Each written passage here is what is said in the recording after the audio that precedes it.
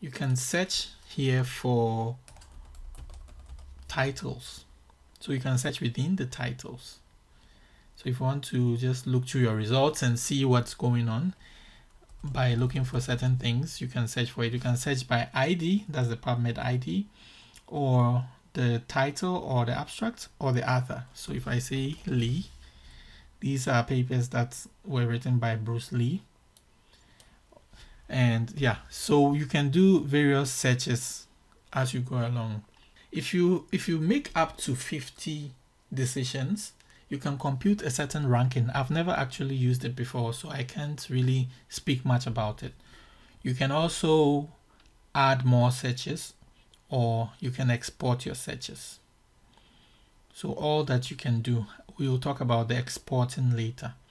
So if you want to go back to the front page, like you're done for the day and you want to close this up, you just click on all reviews, and then it brings you back to this interface.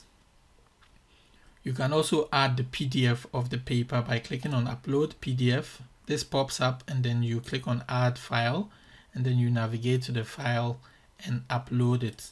You can upload it as a private PDF or a public PDF. If it's private, it's only private to you. You can see it, but others cannot see it. You can actually chat with your collaborators too. So if every one of you is online, there's a chat here where you can be like, hey, take a look at that paper, and the other person will receive the email, the message pop up, and they can respond immediately. There's also a feedback button here where you can send a message and they respond quite quickly. I must say that.